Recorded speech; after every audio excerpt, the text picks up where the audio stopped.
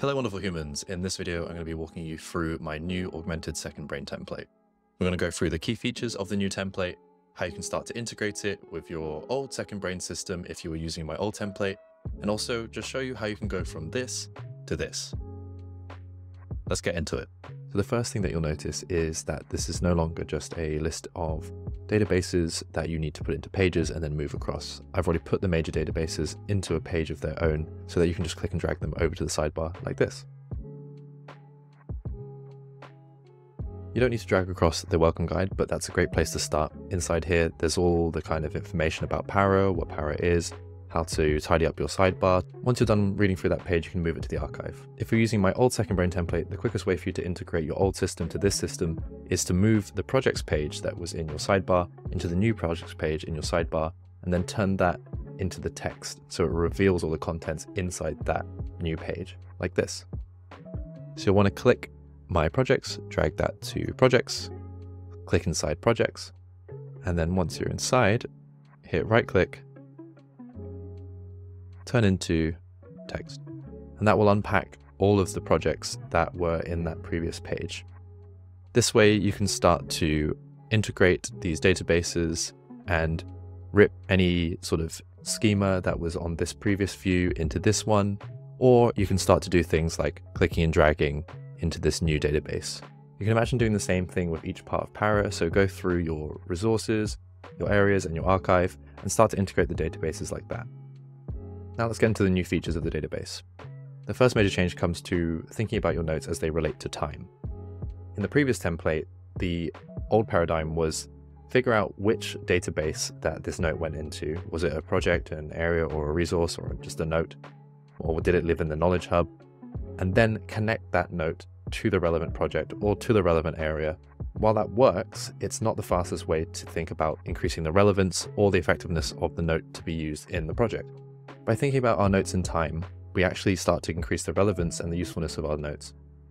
That's why the new template has databases for planning your work and your energy across the yearly, the quarterly, weekly, and daily time horizons. At a glance, you can see what your yearly goals are, and if your quarterly plans are going to be meeting those yearly goals. By taking time to set your quarterly goals and reflecting on them each quarter, you can iterate and improve your system as you go along, and check the usefulness of your second brain as it relates to the other tools that you're using. At the end of the quarter, it's a great opportunity for you to think about which integrations you need to make, if you need to make new views and new databases that will improve your workflow, because you've done those quarterly reviews and started to optimize your system. After you've done your quarterly planning and you know that your quarterly goals are driving towards your yearly goals, then you can get into the weekly planning. On the week, you want to be setting your weekly goals and then checking out if your daily goals are aligning with those weekly goals. In here is a simple view that you can tick these off and they'll disappear once you've completed them. If you don't like using Notion as your task manager, then you can also create an embed or a quick link into your preferred task manager. I prefer to use things like Motion or simple to-do lists like Todoist. The other two things to point out in the new dashboard is the new quarterly planning template. So in your new quarter, you can click New Quarter, and this will open up a basic template for you to set the goals, and it will also filter the projects based on the quarter that they're related to. Now that we think about our notes in time, it's much easier to think about where we'll put our notes and links and resources as we're doing the work. Often that's just at the top of the quarter or actually inside the project that you're working on. That leads me to the next key feature, is that I've left some free templates in here for new blog posts, podcasts and interviews, and new videos that you might be creating. You can go inside and edit the templates just so that you have them personalized to your workflows and any frameworks that you like to use as you're creating content. If you have other projects that you frequently come to, create your projects in here and you can spin them up quickly. Thinking like that leads me to the resources. Your templates are resources and should be stored in the resource section. That's not had many major changes to it. The resources is basically just a list and some basic tagging system. The objective of your resources area is you can start to collect intermediate packets. So after you've completed projects, or if you find a template or a process online, you can create an intermediary packet. You can create an intermediate packet in your resources section and then start linking them together to create your projects faster. Examples of intermediate packets might be tweet storms, blog posts, mock-ups, sketches, slide deck templates that you've used before. Just keep them here and make sure that you use the backlinks in your projects like this. Let's say I've created some resources over time and I'm going to create a new website for this client. I can start the project by saying double square brackets, and that opens up the backlinking search bar.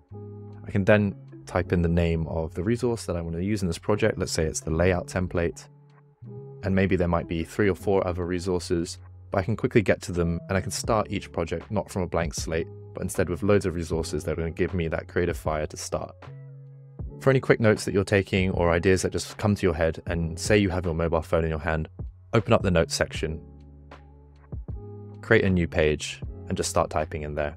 This is really just a sketch place for all the ideas that you have pre-project or post-project, or maybe you're on a call and you really want to take some quick notes while you're speaking to your friend on Zoom.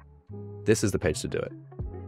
Jumping around a little bit, the areas database has been slimmed down a little bit. Inside here, I've still created the filters for business and personal, and inside business, there are 4 key areas, but there may be more to your business. These are just for the common ones that I find in businesses that I support, which are marketing, operations, product, and sales. Inside each, you could create a team space or a dashboard that team can collaborate in. The final feature is this basic scored ranking system that I've added to the projects database. Another huge problem that many creators face is prioritizing the different projects that you have. The simplest method that I found for prioritizing projects comes from creating some set of criteria, some rubric for what's important about the project. You then give each of those metrics a different score from 0 to 5, and then multiply that number together to get a score at the end. If you then sort your database by the highest score to the lowest score, you can see which projects are a priority and which ones are not at a glance. Obviously, this type of thinking doesn't affect all of your projects. Say you're going to plan a trip to your favorite place in the world, you probably don't want to think like this. The framework that I've included here is called the RICE framework, which stands for Reach, Impact, Confidence, and Ease. You can rank each project against each of these different metrics and then prioritize based off of that, but you could quite likely just change this for whatever metrics are very important for you. Say it's, this improves my creativity, or this helps me feel like I'm with my friends and having a good time. Whatever those metrics are, change them for yourself and then try rank scoring out as a method for prioritizing your projects.